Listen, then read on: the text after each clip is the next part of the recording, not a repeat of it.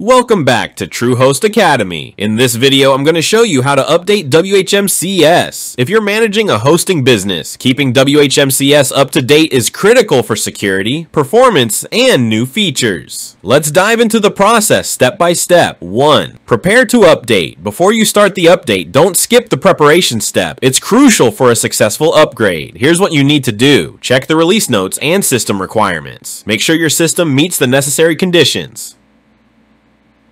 Verify your customizations. If you've made changes to core WHMCS files, take note of them now. Test on a separate environment. It's always a good idea to test the update before applying it to your live site. Perform a full backup. This includes both your files and your database, just in case anything goes wrong. To use the automatic updater, ensure your system meets these requirements. PHP memory limit of at least 128 MB.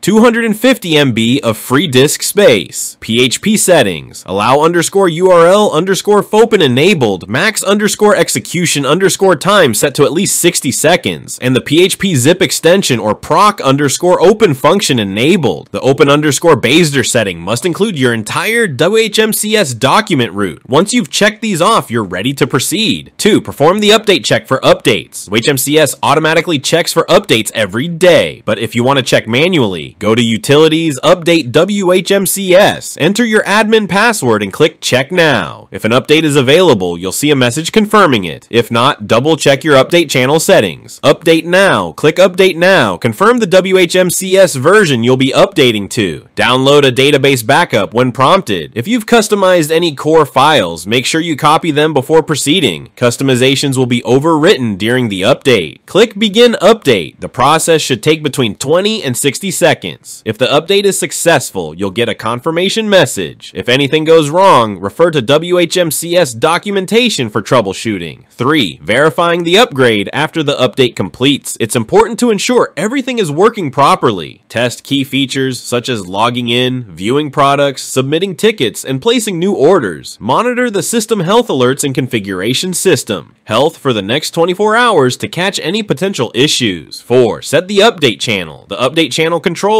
which updates you receive. By default, you should set this to stable for the most reliable updates. To configure your update channel, go to Utilities, Update, WHMCS. Click Configure Update Settings in the top right corner. Choose the update channel that best suits your needs and click Save Changes. 5. Set a maintenance message. To keep your admins informed while the update is running, you can display a maintenance message. Go to Utilities, Update WHMCS. Click Configure Update Settings. Enter your message in the maintenance message box and click Save Changes.